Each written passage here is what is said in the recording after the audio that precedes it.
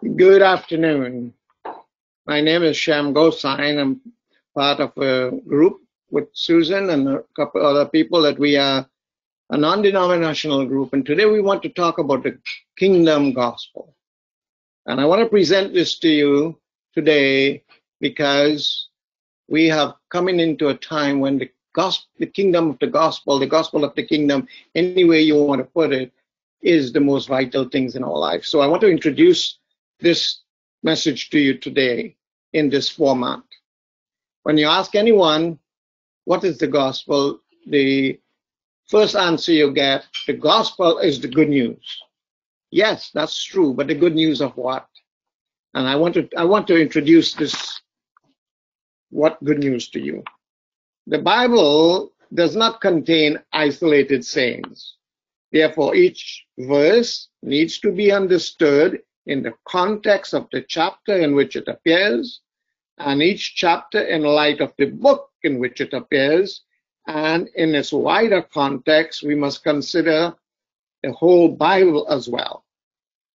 For example, what does it mean that Jesus is the Christ, the Passover Lamb, the Son of Abraham, the Son of David, the true vine, the Good Shepherd? The answers are all found in the Old Testament. The Bible must be read and understood as one book with one ultimate author, who is God, and one ultimate subject, God's plan of salvation through his son Yahusha, or Jesus. So the Bible is all about God's plan of salvation, his promise to restore his kingdom, and the fulfillment of that promise through his son Yahusha, the one we call Jesus Christ. So today, I want to present this message to you about the gospel of the kingdom. When our master Yahusha began his ministry, the first book that actually was written of the New Testament was the book of Mark. But there was a need for him to come. What brought our master to this earth? Why did Yahusha the Messiah have to come to the earth? Romans 3 verses 10 to 11 explain that to us.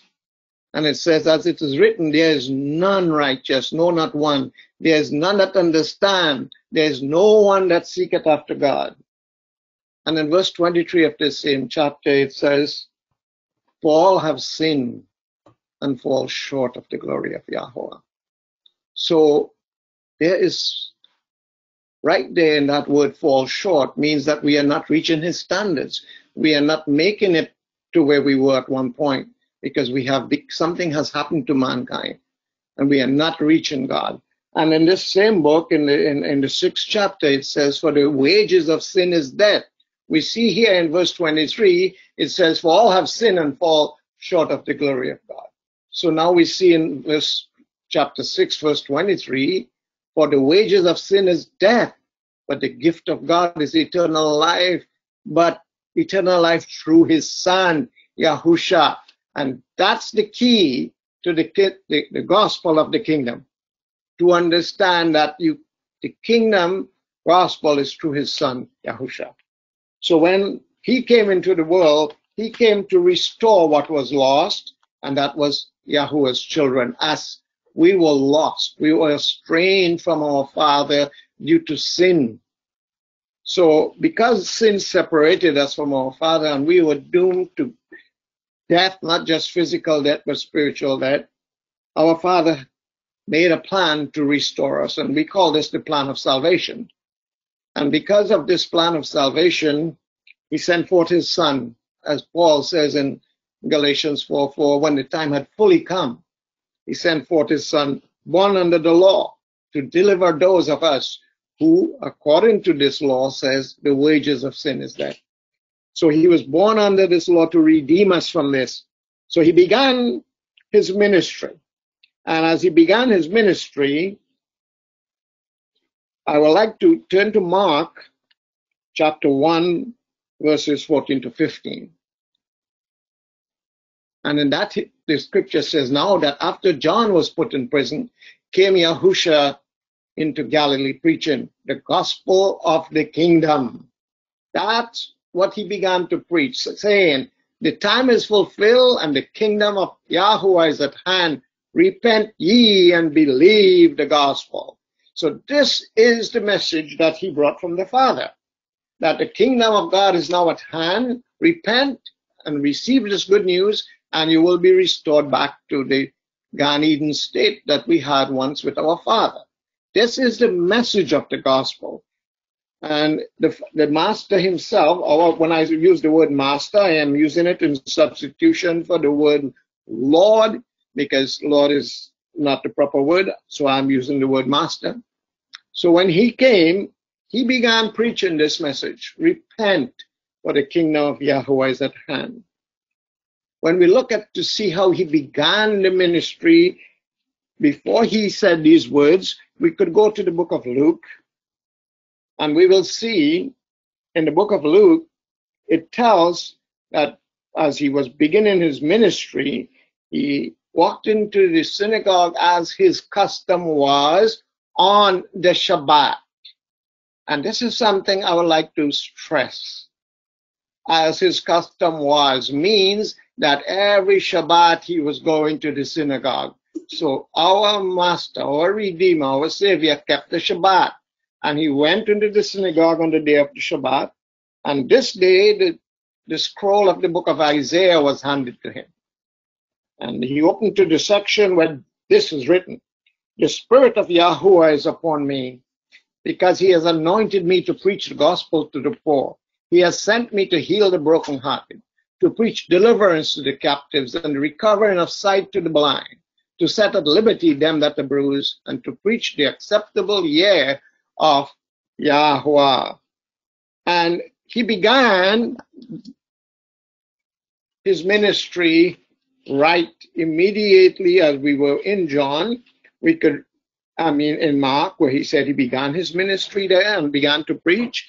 If we would drop down in Mark, this is the other verses that he will talk about his ministry. What he began to do immediately as he began to preach, this is what happens. In verse 21 of Mark, it says, and he went into Capernaum straight away on the Shabbat, and he entered the synagogue. Just as we saw in Luke, that's where he went, into the synagogue, and he began to preach.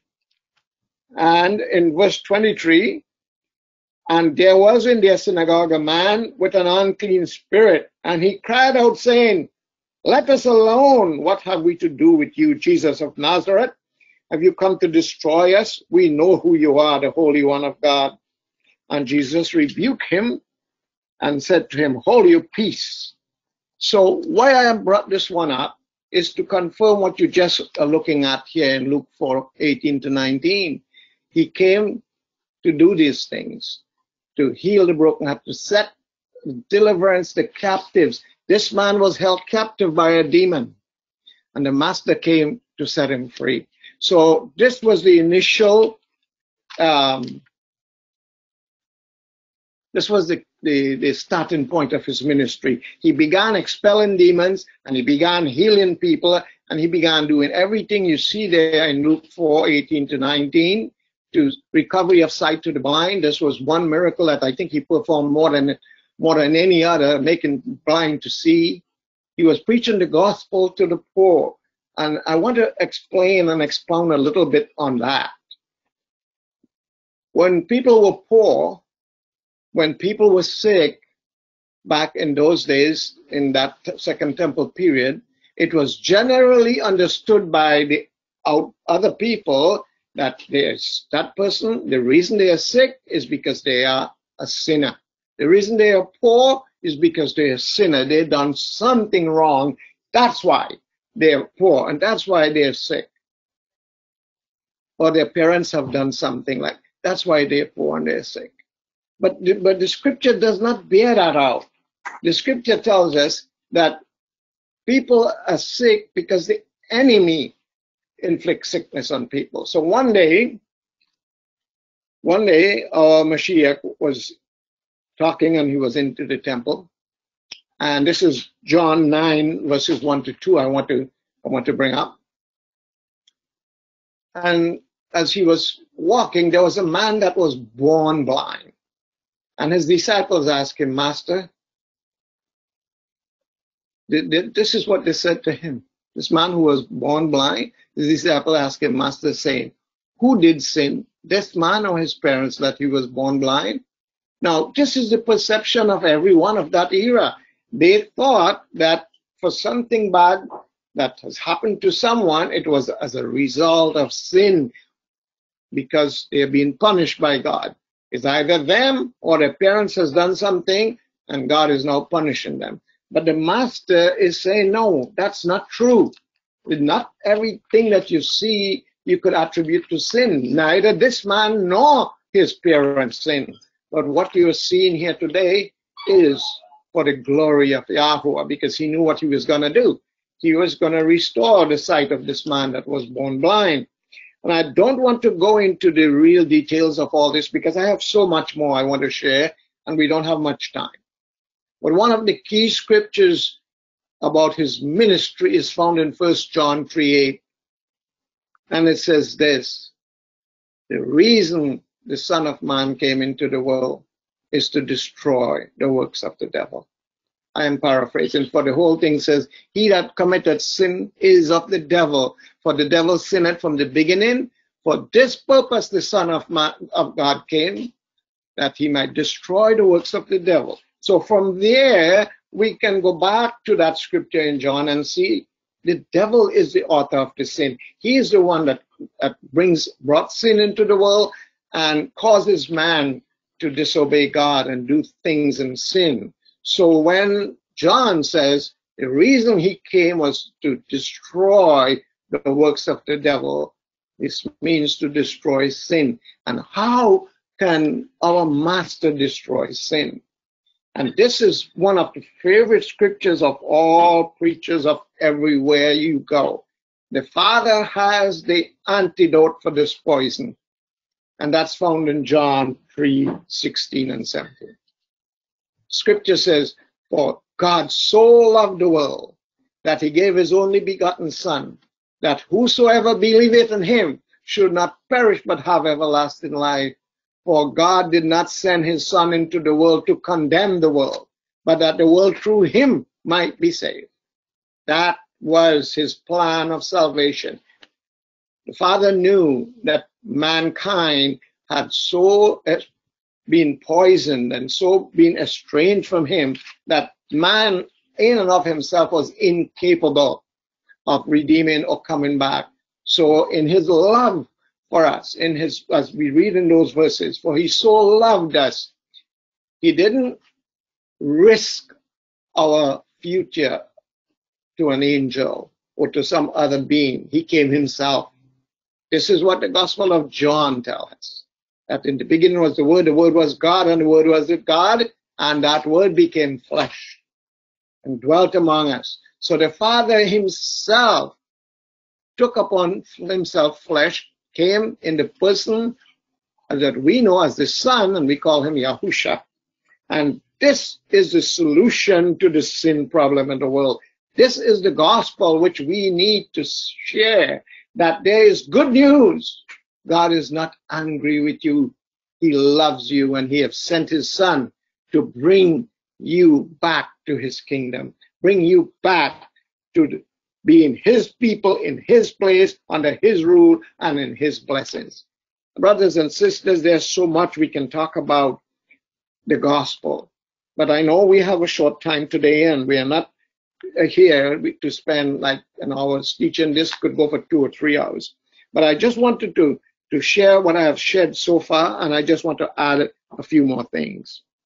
As we notice that our Master went through this ministry of healing and casting out demons and raising the dead, and many, many scriptures. There are 39 recorded miracles in the 4 Gospels, but we learn from Yochanan or John that if he would have recorded everything our Master did and said, not even all the books in the world will be able to contain.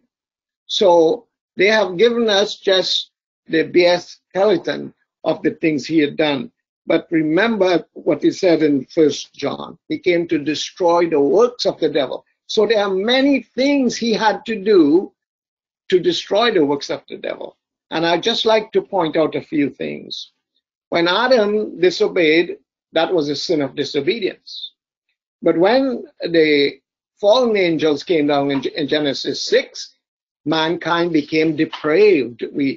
The scripture says that all his intention of his heart and mind was evil continually. So we had disobedience and we had depravity. And then in Genesis 11, we had absolute rebellion. God said, do this. They said, no, we are going to do this. So these three things are what the Messiah came to fix. He came to fix what Adam did, to fix what the fallen angels did, and to fix what Nimrod did at the rebellion. So in restoring mankind, there was a process he had to go through to restore us. And these are part and parcel of the gospel of the kingdom. When that good news began to be preached by him himself, he started systematically destroying the works of the devil. And the way he began to do that is by casting out demons, healing the sick, making the deaf to hear, the dumb to speak, the lame to walk. Everything that brought mankind into deformity, the master was restoring. And this is the whole plan of salvation, redemption and restoration of the children of Yahweh. And we as his children, this is where we should be shouting, hallelujah, thank you, Father, because we were unable to find our way back home. But because of your love for us, you sent your son, as it is written in somewhere, when, I think it's in Romans, it says, when we were yet sinners, Mashiach died for us. When we were your enemies, you sent your son to die for us. So, Father, today we are grateful that we have belonged to this Kodashim Mishpachah, that we can sit here and share a little snippet of what we have gleaned from your word, why we serve you in the way we do, why we call your name in the way we call it, and we don't call it according to the regular people today. It's not that we are trying to be difficult or different, but we know, Father, that there is salvation in no other name, but in the name of Yahuwah Yahusha. That's the word in Acts. That's the word that is written in Acts 2:36 and 38. It's not Jesus the Messiah. It's Yahuwah Yahusha. And Father, we try to bring this message to people. That's why we speak the way we speak. We try to do the things our master did. We know beyond shadow of a doubt, at the time our master came to this world, he was born of Jewish parents. He was a Jew and he spoke Hebrew. So as we preach the gospel of the kingdom, to leave out that most pertinent fact would be a disservice to him and disservice to you, Father.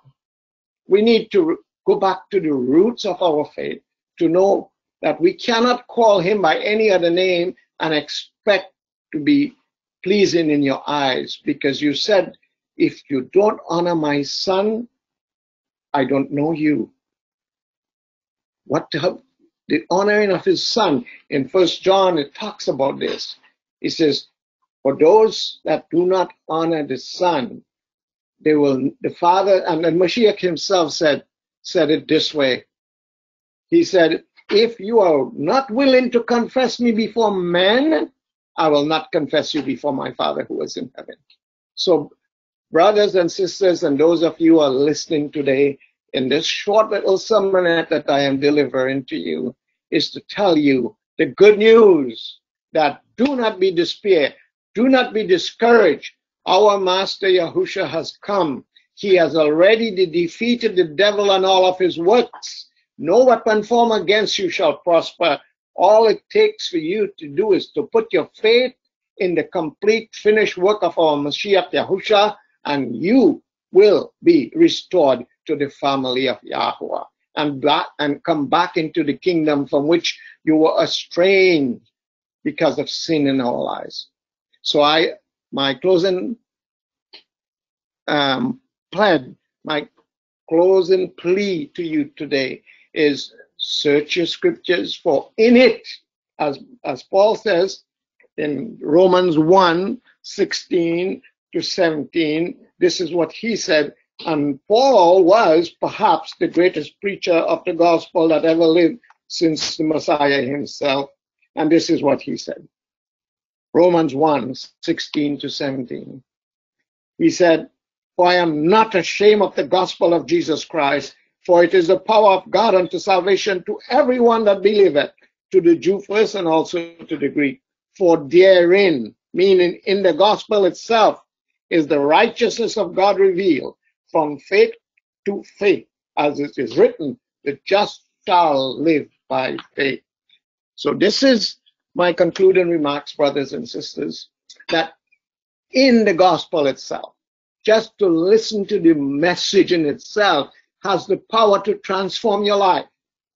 If you would be obedient, as we learn from the book of Ephesians, that you have been saved through grace, and that not of itself, it's a gift of God. And the faith to believe that grace was also the gift of God. He so loved you that he gave his only begotten Son, that if you would believe in him, you will not perish but have eternal life. And the scripture further says that before the foundation of the world, he had predestined you to come to knowledge of his Son and be saved and to be set apart unto himself. We call ourselves the Kodashim Mishpachah. Those are Hebrew words meaning for a set apart family of God. And this is what we want everybody to know, that make Yahushua, Jesus the Messiah, their Savior. This is what you are. You are a set apart family unto God, because he has a family, and you are that family, part of that family, when you accept his Son, Jesus Christ, into your life. So brothers and sisters, as I'm ending this, I want to leave you with this one thought. There's salvation in no other name under heaven. There's only one name in which there is salvation, and that is the name of Yahuwah Yahusha. So be blessed and be a blessing, and I hope this little sermonette has been a blessing to you. In Yahusha's name, Amen.